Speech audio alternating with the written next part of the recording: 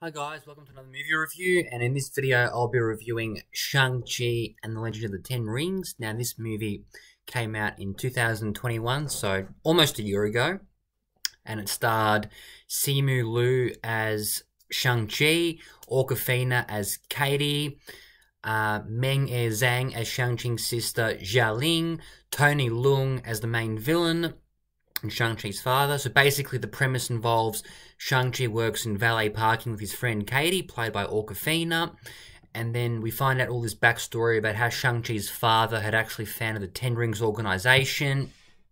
After finding these mystical 10 rings, he'd fallen in love with a woman who actually guarded the mythical land of Ta Lo.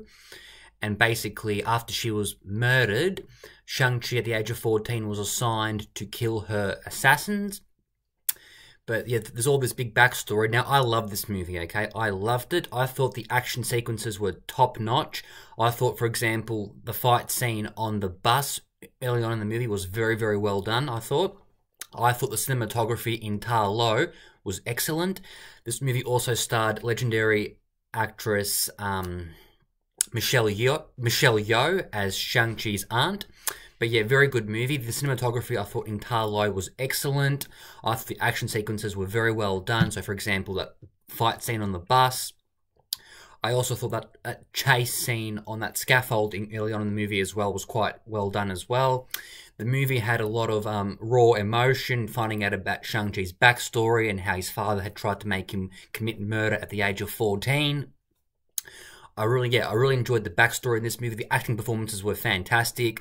I thought the final showdown against those soul-sucking creatures was top-notch, very well done. That fight scene between Shang-Chi and his father at the end of the movie was very well done. A very good movie, had a great score as well. I thought Destin Daniel Cretton did a great job on this movie. He's actually signed on to direct the 5th Avengers movie, so I think it was Avengers the Kang Dynasty, the 5th Avengers movie, which comes out in 2025, so a long time from now. But this movie was excellent. I thought it's actually I actually think it's one of the best Marvel movies.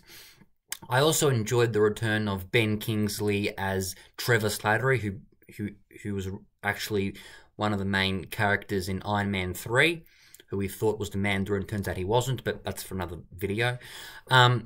Yeah, I enjoyed the return of Ben Kingsley as Trevor Slattery from Iron Man 3.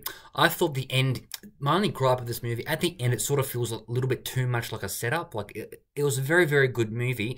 The end sort of feels a little bit too much like a setup for things moving forward, I thought. But regardless, I really enjoyed this movie. Had great action sequences, great story, great backstory.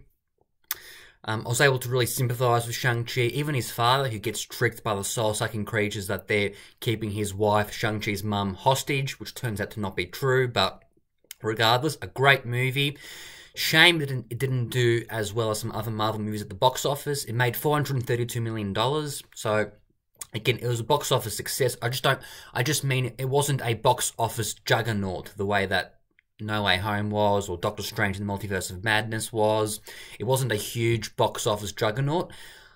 I think part of that's largely attributed to the COVID-19 pandemic, and also the fact that me, for example, I couldn't actually watch this movie in cinemas until 8 weeks after it came out because of lockdown. We were in lockdown last year, and I actually saw this movie in cinemas 8 weeks after it actually came out in Australia because my state was in heavy lockdown. But regardless, a very good movie, fun, exhilarating, great action sequences, great fight scenes, good backstory, great score. My only gripe is that at the end it feels a little bit too much like a setup. I enjoyed the humor as well. I enjoyed Awkwafina as the comic relief, and I thought Shang-Chi had some funny lines as well. So a great movie, one of my favourite Marvel movies to date. Not even joking, it's one of my top 5 Marvel movies to date, maybe, or if not top 5, top 10. It is a top 10 Marvel movie for me.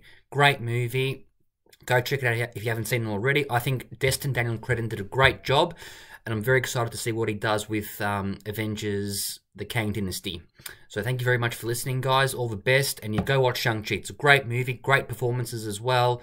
One of my favourite Marvel movies, one of the most underrated, and one of my absolute favourite Marvel movies. Take care, guys. Bye.